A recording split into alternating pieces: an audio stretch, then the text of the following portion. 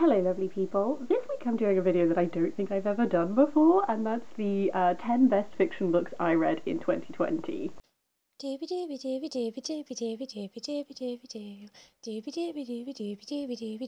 Sophie Vlogs.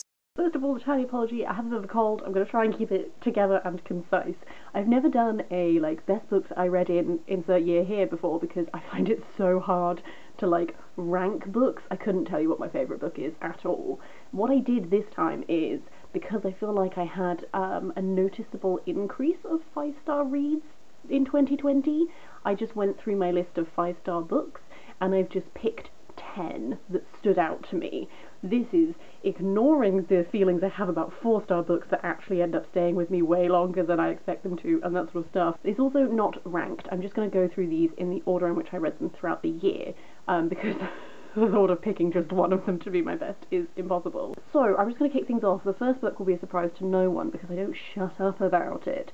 It's The Fifth Season by N.K. Jemisin. I debated which one of the books from the Broken Earth trilogy to include, and I thought I'd go for the first one because the first one is the one that really hooked me. I did also really love the rest of the series. This is, as I've talked about to death, a sci-fi fantasy series about this world where you have these seasons which are sort of big natural disasters and stuff like this that kind of bring life to a halt, and people have adapted to sort of be able to try and survive them. There are also these people who can sort of control the earth and stuff like this. This was just a book that really blew my socks off, reminded me of why I love reading sci-fi and fantasy. It felt so unique and different. I really loved the process of, because there are 3 different perspectives in this, the process of, as you read it, you're gaining understanding, your understanding of how these perspectives will eventually converge, and then particularly the ending of this particular book is one that really gripped me, and I was like, okay, I'm going to read this very, very soon. So this is just a series that I absolutely adored this year, for sure. Next up is The Gift of Rain by Twan. I read this during the Asian Readathon this year. I had an absolutely amazing time taking part in that readathon. I feel like I read some really great books in general, but this one really stood out to me. This starts in Penang in 1939. We follow this boy called Philip. He's half English, half Chinese. He kind of feels like he doesn't really belong to sort of either group.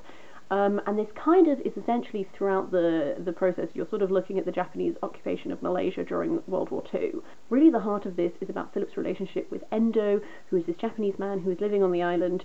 They bond by Endo teaching him Aikido, and then this tie that they have together sort of, especially during this occupation, really kind of compromises them both in some ways, the personal ties you have to people that sort of bring with them obligations and stuff like this. How do they conflict with the obligations you have to the other people in your life that you care about and stuff like this. I just loved everything about this. I thought it was so beautifully written. It is a point of view on World War II that I've never read before, so I found it very educational. I also really enjoyed, because of the different characters in this, you get glimpses into Chinese history, glimpses into Japanese history, as well as Malaysian history. And I thought it was absolutely beautiful, and it made me weep. After that is Girl, Woman, Other by Bernadine Evaristo. I know everyone has been loving this book, and I think it's deservedly so. This follows, I think it's 12, it's been a while, 12 perspectives. Most of them are Black British women. There is a non-binary perspective as well, and it's sort of one of these, the form is very continual and flowing. There's not full stops and stuff like that. So it was very much a book that I sort of immersed myself into quite intensely, and I think that really benefited my reading experience. I think that if I'd had to read it in stops and spurts, it might not have worked quite so well for me, but because I really got to sit with it, I felt so immersed, and I really enjoyed this sort of multiplicity of experience, because all of these perspectives tie into each other in lots of different myriad ways. They sort of centre around this one event, but the ties that these people have vary in intensity and stuff like that. And I just loved this sort of glimpsing all the characters from all the different points of views and people's understandings of themselves versus how other people view them and stuff like this. Just this real interconnectedness of what are the similar experiences that tie these people together, how are their lives been so wildly different, and just that whole multiplicity of experience when you are a person who interacts with other people in life. I just found it really well done, and I just absolutely loved it. After that is Where the Mountain Meets the Moon by Grace Lynn. This is such a sweet children's book. This follows Minley, who lives in the Valley of the Fruitless Mountain. Essentially, her family are very poor, but her father tells her all these wonderful stories, and so one day she decides that she's going to go find the Old Man of the Moon, and she's going to ask him how she can bring good fortune to her family. And so she sets off on this little mission. She meets this dragon, they become friends.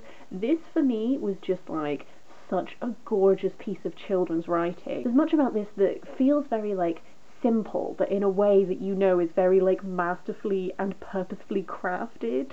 So it reminded me a lot of like, like storytelling traditions and that sort of thing. The way that it is very much made to be read aloud. There are stories within this, so there are stories that are told as part of the story, and they're formatted in a way where they have like their own headers. And I just loved the way that language was very purposefully being given to you in quite a simple, straightforward manner, but that was evocative of these like storytelling methods and stuff like that. There were also really lovely illustrations throughout. This is just one of those books that is sweet and heartwarming and delightful and has some wonderful like imagination and imagery in it, and it's just one that I think would be just an absolute delight to read with a child. Obviously I've not been seeing my nibblings this year very much because pandemic, but it made me want to like read this to them as bedtime stories and stuff like that. It was just wonderful.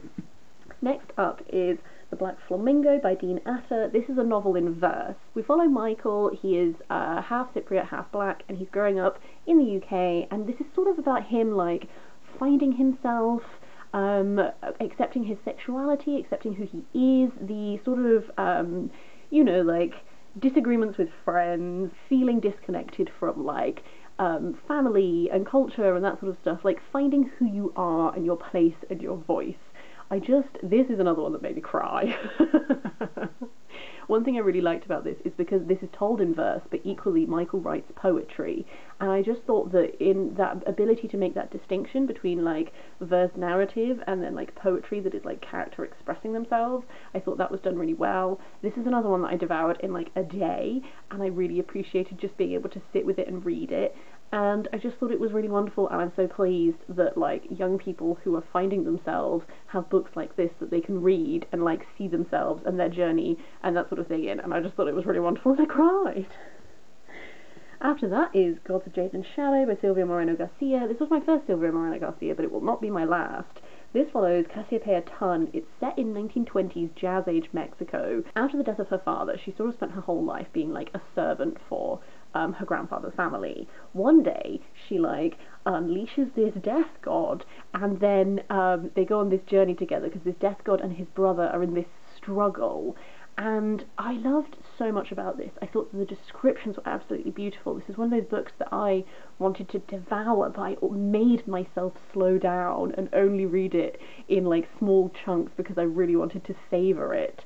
So the colours, the way that like the sensory experience of reading these descriptions was just delightful. I really loved Cassiopeia as a main character. I felt like she spends this whole book really just trying to find freedom and the awareness that freedom can be temporary and can be taken from you, and if you have freedom, what do you choose to do with that, and that sort of thing. Like I felt like these were really like compelling things for her to be considering and wrestling with and that sort of thing. A lot of the time when I read like fantasy-esque books that also have like a love story in, I think the love story is perfectly fine, but I'm like, this one really got me. I was like, oh, the feelings, I've got them. So this was just really wonderful, and I absolutely loved. Next up is a graphic novel. This is On a Sunbeam by Tillie Walden. I have to thank Bryony from the Indecisive Readers because she sent me this for my birthday, because she was like, it hits your buzzwords, I think you'll love it, and then I did, because it's like gaze in space, found family, and I was just like, hello. I love Tillie Walden's art style in general. I just think she has such a gorgeous a way with colour and a way with specifically like black. She uses a lot of black in her art, as you can see, and I think it's really effective, and I think that the way that colour was used throughout this shows so much about like emotion and that sort of thing. But this really was the like found family space romp that it gets me. It like puts little hooks in my heart, and I love it so. I love what she does with little words. I had that when I read I Love This Part years and years ago. That's a really small graphic novel by her that has very minimal text in it, and I think she used that, all of the words she used were used very carefully, and I always sort of feel that with her. I feel like she uses dark space very carefully, and I feel like she chooses her words very carefully, and I loved this so much, and it was a reminder to me to buy and read everything that Tillie Walden has written. The final 3 books will be no surprise if you've watched my December wrap-ups. I don't know if my second wrap-up has gone live yet or not, but it will be this week if it's not already. I'll link down below. So the first one of these final 3 I have to talk about is Legendborn by Tracy Deonn. I loved this so much. Again, I have to thank Bryony, because she was like, this is such a great book, and then I read it and I was like, it really fucking is. I love King Arthur retellings. It's a topic I'm going to be exploring in 2021 further. This had such a wonderful like dialogue going on, whereby it's not retelling, but it's sort of reimagining the legacy of, and I really liked that. I loved how Bree's trauma, both her particular trauma from the passing of her mother, and then also the intergenerational trauma that comes from being the descendant of enslaved people, were given like time and space and compassion to be explored. I loved the way that like the legacy of the Arthurian myth was really examined in this. Bree walks through life on a campus that has links to slavery, and so this secret society of the Order of the Round Table that she ends up becoming involved with, it's not a surprise that like they also have links with slavery, and like the legacy of that is really explored. I loved Bree as a heroine. She is like simultaneously like so strong but also allowed to be vulnerable. I'm not going to babble on incessantly. I'll link the video where I talk about this down below. You can get my full thoughts, but this was just wonderful and really has kickstarted that Arthurian exploration moment for me, which I loved. Penultimately is Piranesi by Susanna Clarke. This is a very weird book that I think some people really won't get on with, but I really loved, and I loved the like process of reading this book. This follows Piranesi, who lives in this house full of all these chambers that are like full of statues and arches, and there's these tides that come and go. It's a very weird but beautiful place to imagine, and every week he meets the other and then they talk, and the other is shadier than Piranesi might think. And essentially, this book really unfolds like a journey of understanding, and I really loved that process. So I loved not knowing what was going on for a while, because she has such beautiful description and imagery that the fact that I didn't really know the full picture didn't bother me, because I was so immersed in imagining what this place looked like and all of these sorts of things and trying to piece together from clues. There's very much like a dialogue with like the magician's nephew, C.S. Lewis, happening. There's probably a bunch of other things happening that I didn't pick up on because I've only read this one time, and I definitely want to reread this more than once. But suffice to say, I think that Susanna Clarke just has this really like wonderful way of creating worlds. Like, compare this to Jonathan Strange and Mr. Norrell. They're so different, but to me they both like excite me.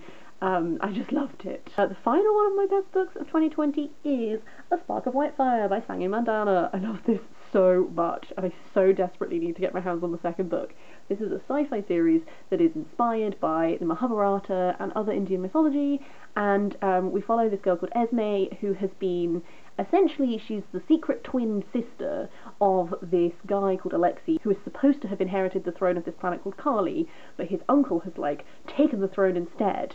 She was exiled as a baby because there's this curse that she will bring ruin to her brother and her family. So she's been raised in secret on this other planet, and then where this starts, she is sort of stepping up to reclaim her identity, and this has a lot of political machinations, which is wonderful, a sentient spaceship, which was brilliant, like this real, like, epic level of, like, emotion and fate and that sort of thing, but really grounded in this, like, human level of, like, the bonds between people and human infallibility and all this sort of thing. I thought the presence of gods in this was so wonderful. I essentially loved everything about this, very much like this. These are the types of sci-fi that make my heart sing and that I just adore with every fibre of my being.